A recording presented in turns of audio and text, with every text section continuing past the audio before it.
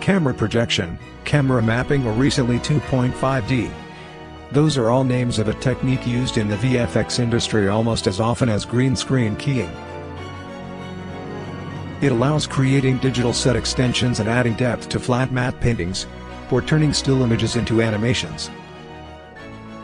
Many movies would not look as we know them without this technique.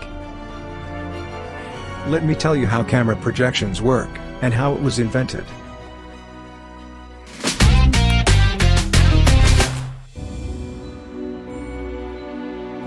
Before the digital revolution, what filmmakers used to extend their sets or to create new environments were matte paintings. Using traditional, painted-on glass matte painting forced the camera to be locked, or allowed to do only simple panning, by using the nodal point of the camera to avoid any parallax, which would break the illusion. In 1991, Industrial Light and Magic was working on visual effects for Steven Spielberg's movie, Hook. It was their biggest project, in terms of VFX, since Return of the Jedi. But aside from all their great work, they've created one innovation, on which modern visual effects rely heavily. The movie is featuring the first ever dimensional matte painting, where a traditional matte painting was mapped onto 3D geometry, allowing for camera parallax and resulting in a truly spectacular shot of Pan flying towards Neverland. The shot is composited of beautiful painting, done by matte artist Yusei Uesugi, a blue screen pass of Robin Williams shot on a motion rig, as well as a motion control shot of cotton clouds. Also, the static painted waterfall was replaced with some simple particle system, to add some life to it. Projecting the matte painting onto a simple 3D geometry is what allowed the camera to be moving, and creating an illusion of depth. If we take the original painting, and put it into 3D space, we can move around with our camera. However, the image is still a flat painting. By adding some simple deformation to our flat card, it starts to turn into a three-dimensional environment. The matte painting is projected from a camera, which position, angle and focal length should match the settings of the camera that would be used to shoot this image. And then, it's wrapping around the 3D geometry. Now we can move our camera to create an illusion of flying over the island.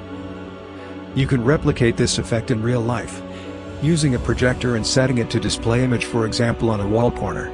This way you are wrapping a flat image projection around your room geometry. The illusion of depth, and the parallax effect, will work correctly only for camera movement which is not too far from the original angle. If you tilt your camera too much, the trick will be revealed. Creating digital sets with camera projections has a lot of benefits. First of all, it's a lot faster than building the environment completely as 3D objects. You can use matte paintings or real photographs to have a completely photorealistic result. But even if you have created it as 3D graphics, and your camera movement is not very complicated, you can save a lot of time by rendering just one frame and projecting it, instead of long hours rendering of all frames. Camera projections are not limited to static images. You can project video footage, or actors shot on green screen, and position them in your 3D set extension. Complex camera projections for VFX are usually done with Foundry Nuke, a compositing software which is a standard in the industry. But this technique is available in almost all 3D packages, like Maya, 3D Studio Max, Cinema 4D, or Blender. Some basic 2.5D effect can also be achieved in Adobe After Effects. Camera projection technique has evolved since its beginnings, and today it's utilized not only for projecting matte paintings, but also for stabilizing camera movement, matching camera movement of two different footage elements, or helping to paint out unwanted elements, like camera rigs or wires. It would be difficult to find a film containing VFX in which camera projections are not being used.